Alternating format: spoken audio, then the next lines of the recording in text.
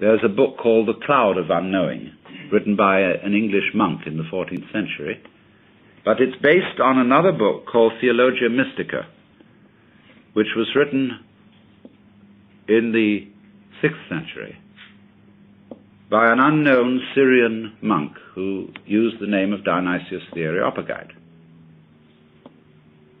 It's absolutely fascinating, very short little book, which I translated long ago, back in 1943, and I'm about to reissue it. But this book ends up with a description of God, which is all in negatives. Not any kind of anything you can imagine at all. Not light, not power, not spirit, not fatherhood, not sonship, not this, that, and the other, all the way down the line. Everything that anybody's ever said or thought about God is denied, because God is infinite and therefore beyond the reach of any conception at all. So he says that anybody who, having a vision, thought he saw God, would not have seen God, but some creature that God has made that is less than God. So again, you approach in a Christian context, said in such a way that even St. Thomas Aquinas bought it, that you can't impute heresy to it, because everybody's got to agree that God is the which than which there is no whicher, and this guy spells it out. Part 1 of the Divine Darkness. Thou Trinity beyond being, thou Godhead and most perfect guardian of the divine wisdom of Christians, direct us to the height of mystical revelation, sublime beyond all thought and light, wherein the simple, absolute, and immutable mysteries of divine truth are hidden in the translucent darkness of that silence, which revealeth in secret. For this darkness, though of deepest obscurity, is yet radiantly clear, and, though beyond touch and sight, it overfills our unseeing minds with splendors of transcendent beauty. This is my prayer. As for you, beloved Timothy, exerting yourself sincerely in mystical contemplation, quit the senses, the workings of the intellect, and all that may be sensed and known, and all that is not and is, for by this you may unknowingly attain, in as far as it is possible, to the oneness of Him who is beyond all being and knowledge. Thus, through indomitable, absolute, and pure detachment of yourself from all things, you will be lifted up to that radiance of the divine darkness, which is beyond being, surpassing all, and free from all. But take heed lest the profane hear those, I say, who cling to creatures, and imagine in themselves that nothing is beyond being, beyond existences, but suppose themselves to know Him who maketh darkness His hiding place. If, then, the divine mysteries are beyond such, what shall be said of those yet more profane who conceive the underlying cause of all in terms of the outward forms of things, and assert that He exceeds not these impious and manifold conceits of their own making? Insofar as He is the cause of all things, we must needs impute and affirm of Him all their attributes. But insofar as He is beyond and above all, we must needs deny those attributes to Him entirely, yet not suppose that in this affirmation and denial are contradictory, but that He Himself is before and above all denials, and beyond all negating and imputing. After this manner, then, the blessed Bartholomew says that divine truth is both much and very little, and the gospel both wide and great, and yet brief. This seems to me a marvelous insight, for the excellent cause of all things may be revealed with many words, with few words, and with even no words, inasmuch as He is both unutterable and unknowable, because beyond being He stands above all nature. He is truly revealed without coverings only to those who pass above all things impure and pure, who go beyond all climbing of sacred heights, and leave behind all heavenly lights and sounds, and supernatural discourses, and are taken up into that darkness where, as the Scripture says, He truly is who is beyond all things. For not unmeaningly was the blessed Moses himself first bidden to be purified, and then to be set aside from the unpurified. And after entire purification he heard the many-voiced trumpets, and beheld a multitude of lights, giving forth pure and manifold beams. After he was set aside from the many folk, he went before the elect priests to the uttermost peak of spiritual heights. But thus far he had not yet conversed with God himself, nor beheld him, for he is without aspect, but saw only the place where he dwells. This I take to mean that the most heavenly and lofty of things which may be seen and known are no more than certain images of things subordinate to him, who transcends all. Through them is shown his presence exceeding all comprehension, standing on those heights of his holy places which may be known of the mind. And at times he who is set free of things seen and of things seeing enters into the truly mystical darkness of unknowing, wherefrom he puts out all intellectual knowledge, and cleaves to that which is quite beyond touch and sight, the entire essence of him who is beyond all. Thus through the voiding of all knowledge, he is joined in the better part of himself, not with any creature, nor with himself, nor with another, but with him who is inwardly unknowable, and in knowing nothing, he knows beyond the mind. Part 2. In what manner must we needs be united with God, and of the praise of the Maker of all things, who is above all.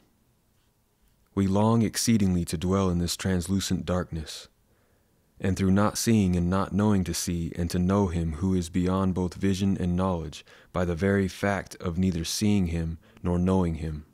For this is truly to see and to know. I heard this in the Upanishads. Anyway. And through the abandonment of all things, to praise him who is beyond and above all. For this is not unlike the art of those who hew out a lifelike image from stone, removing from around it all which impedes clear vision of the latent form, showing its true hidden beauty solely by taking away. For it is, as I believe, more fitting to praise him by taking away than by ascription. For we ascribe attributes to him when we start from universals and come down through the intermediate to particulars. But here we take away all things from him, going up from particulars to universals, that we may know openly the unknowable, which is hidden in and under all things that may be known, and we behold that darkness beyond being, concealed under all natural light. I swear I'm reading a book on Zen. No, it's Christianity. Part 3. What may be affirmed of divine truth, and what denied. In the theological outlines, we have praised those things which fitly pertain to the theology of affirmation.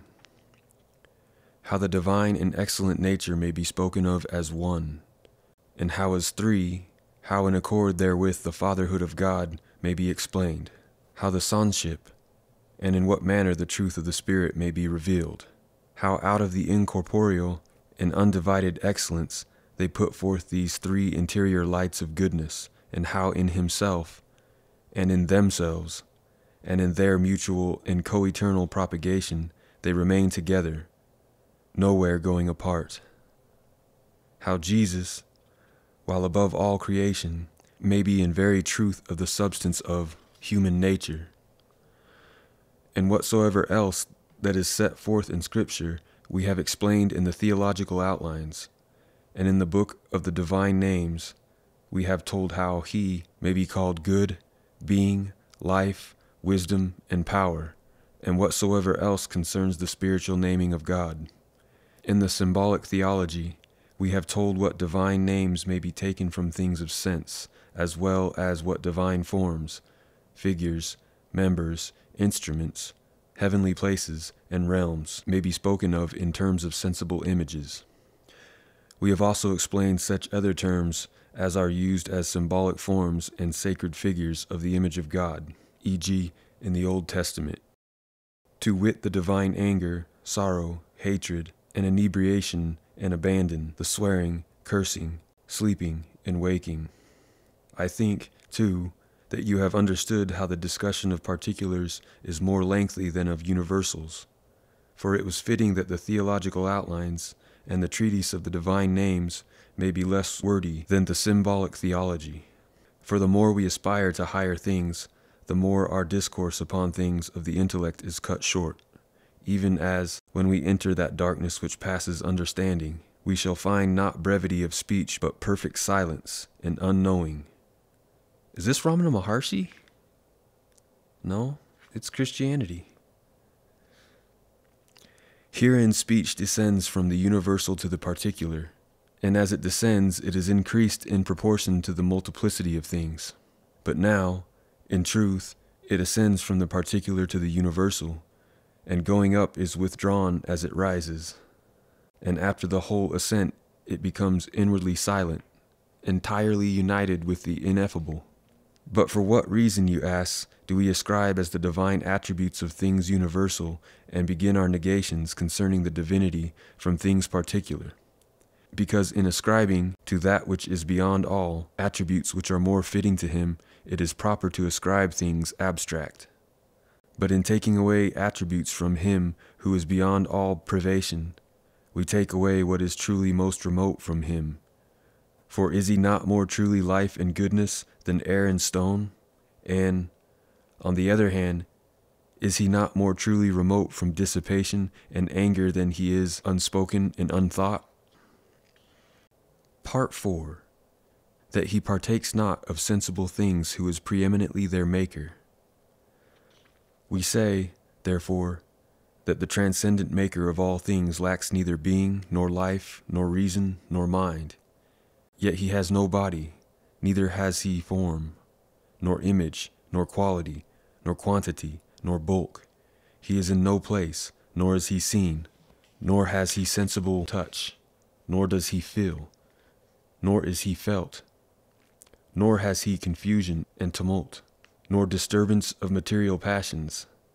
Neither is he without power, succumbing to the contingencies of sensible things. Neither is his light in any deficiency, nor change, nor corruption, nor division, nor lack, nor flux, nor is he, nor has he any other sensible thing. Part 5.